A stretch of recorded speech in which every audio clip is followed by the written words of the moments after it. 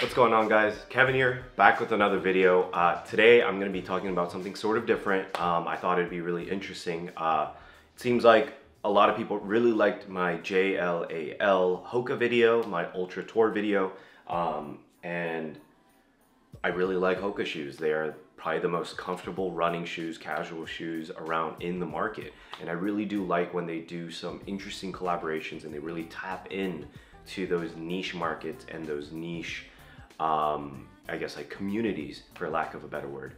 So Hoka did a collaboration with a running athletics clothing fashion brand called Satisfy Running. They are a Parisian running sort of streetwear fabrics athletics brand. I know that's a weird elongated way, but essentially they focus on performance fabrics, but not necessarily to the degree of like extreme performance. So they like to focus in on the entire experience of like athletic wear, not just purely the like, oh, how many grams lighter can we get it? How, like does it like moisture wick in a certain way, etc. They want to focus in on the entire experience to make it a pleasurable experience and something that you enjoy and are able to get into that flow state slash like runner's high state. So I do think that they're approaching athletics wear in a very interesting way, because I think post-COVID, a lot of people have been really getting into running to clear their mind and have been getting outside a lot more. So that's why I think that big trends like corp core, like technical apparel, like mountaineering gear, stuff like that is popping off, is because of this desire to essentially get out more. So long story short, I like these pairs of shoes, and that's the background of Satisfy Running. He is the founder, CEO, creative director of Satisfy Running, and then they just released a Hoka collaboration like I mentioned. It is with the Clifton LS. The Clifton is like one of their standard lines, and then they have so many different divisions of it. I have both colorways right here. They released on Satisfy Running's website early November, and then they released on Hoka's website, as well as a handful of other Hoka, like I don't even know what tier it is, but it's the ones that usually get their collaborative and their special projects, and stuff like that. So they have, I believe they called this the iron ore color. This is a very, very nice color. I got this from a store in the UK called This Thing of Ours. Yeah, funny story about This Thing of Ours is that I found them a long time ago when looking for more technical apparel, and they have some cool stuff. They have a lot of cool smaller brands as well as, I mean, like obviously bigger brands like Hoka, and their store in the UK, very, very chill. I really like their stuff, and they gave me a little sticker that says like, thanks Kevin. I thought that was really nice. I definitely want to check them out. And here is the iron ore color. Both pairs come with 2 pairs of laces. And like I mentioned, the Hoka box, classic Hoka box with very, very minimal branding. It says Satisfy right here. Not sure if you can see it. It's like a reflective print, as well as here's the size tag. So on Satisfy Running's website, I believe they only had whole sizes, as well as they, like This Thing of Ours only had full sizes, and it recommends to go up half a size if you're in between sizes. So for both of these, I went a size 8 just because I like my athletics shoes a bit more snug, and I went true to size. They are a bit snug, especially with the athletics laces in, but I can make it work. So, but I would, if I were to go back, maybe I'll size up to a size 9.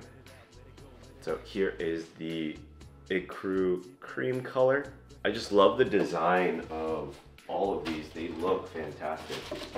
So I got this cream pair from like Satisfy Running's website. Unfortunately, they didn't include the second pair of laces on this. On the website, it said that they would. So on the cream, they didn't include a secondary pair of laces, but on my ore color, they did include a second pair of laces. So it is this classic rope style lace. Very, very sick. And yeah, they are a performance fashion sort of model. So let me go into detail about these. So here the pair is.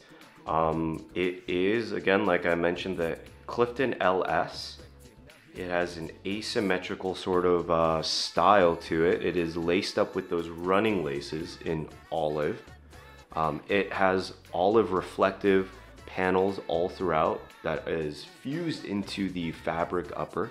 It has about a 5mm drop. It's about 285 to 290 grams depending on your size. So it's a very, very light pair of shoes.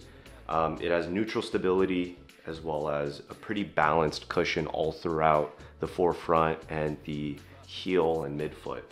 The engineered mesh on the upper almost has that topographical sort of shape, as you can see, where right over here it's a bit raised up. So it's a very unique design that I haven't really seen from Hoka, even though Hoka does do some engineered mesh uppers. There is abrasion resistant rubber at the bottom, so it gives you that sort of traction, and I feel like these could easily do as well on the trail as well as just road running. On the back, it has dual webbing for the pulleys for donning straps so that you can put on the shoe a little bit easier. There is also a reflective detail right here on the toe that says Satisfy Running. Now here is the cream gray pair.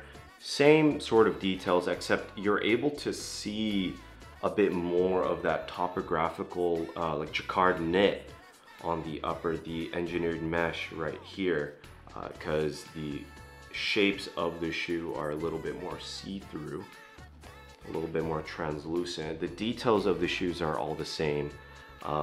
This gray has like a hint of green to it as well, which I thought was really sick.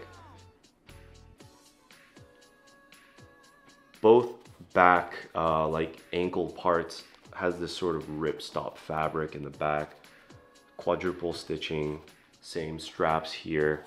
The tongue is kind of sewn down as well as it has like some sort of stretchy mesh on the inside to keep it sort of aligned. Yeah, it's a very, very cool looking shoe. The gum bottom as well, gum abrasion resistant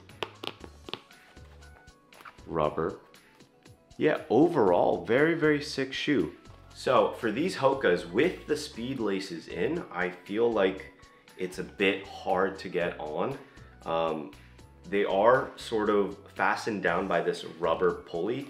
You can pull that out, pull this down, and then you can definitely open it up a bit more. But even when it's like fully opened up, you'll barely be able to like slide your foot in there because it is quite a snug fit, like I will say. So I think a lot of people are gonna opt into going for the reflective rope lace. I will probably do that as well.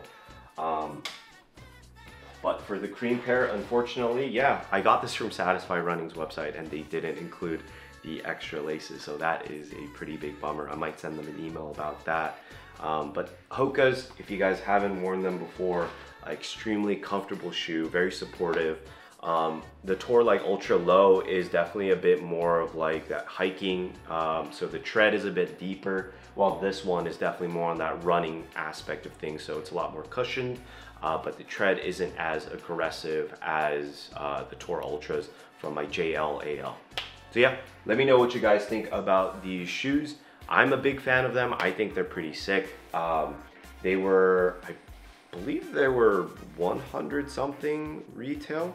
Oh, they're about 220 euros, 225 euro retail with free exchanges, etc.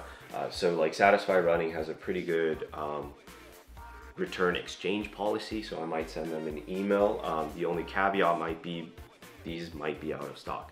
So I will keep that in mind and I'll update you guys.